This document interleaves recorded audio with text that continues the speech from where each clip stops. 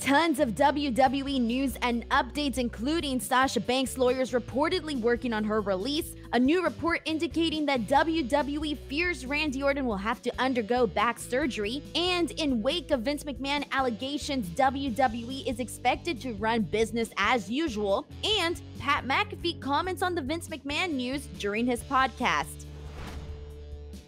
What's up, everyone? It is Denise Salcedo. Welcome back to another episode of The Latest. It has been a very newsworthy last couple of days, and it continues. I'm kicking this off today with an update on Sasha Banks and what is known. Take a look. While a Wednesday news story that Sasha Banks received her WWE release has yet to be confirmed, there is a report that her lawyers are working on it. Wrestling Inc.'s Raj Giri reported yesterday that he had heard Banks had got her release, which was unconfirmed by our own Dave Meltzer.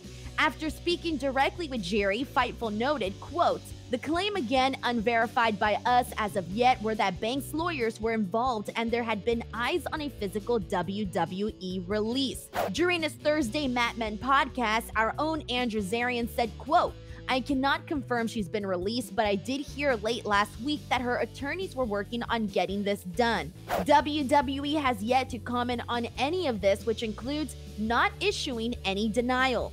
Banks and Naomi walked out just prior to the May 16th WWE Raw due to a creative dispute with Vince McMahon regarding booking leading into Hell in a Cell. On that Friday SmackDown, it was announced that the two were indefinitely suspended and stripped of the WWE Women's Tag Team titles. Their merchandise was also removed from WWE Shop and their contracts were put on hold. Neither woman has released any kind of statement publicly as of this video, and it was reported that Naomi was negotiating for a new contract at the time of the walkout, while Banks' deal reportedly had a lengthy amount of time remaining. And now an update regarding Vince McMahon.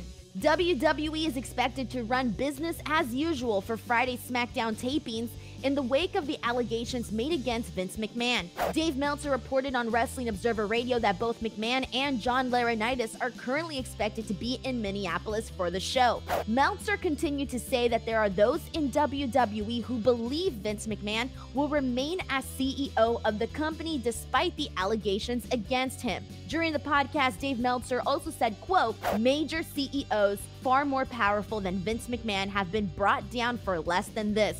I know people in the company who do believe Vince will survive this. Not so sure about John Laurinaitis, but do believe Vince will survive this with the idea that as long as there's no company funds used to pay this off." Pat McAfee has also commented on the recent allegations against Vince McMahon. McAfee addressed the situation on Thursday during an episode of the Pat McAfee Show. He said, quote, "I don't know. I know less than everybody else." He continued to say that he's not really in a position where he would have additional information. McAfee also said he doesn't know how the SmackDown tapings are going to go. Additionally, another top WWE star could be facing a significant amount of time out of action. Fightful reports that WWE fears Randy Orton will have to undergo surgery for the back injury that he's dealing with.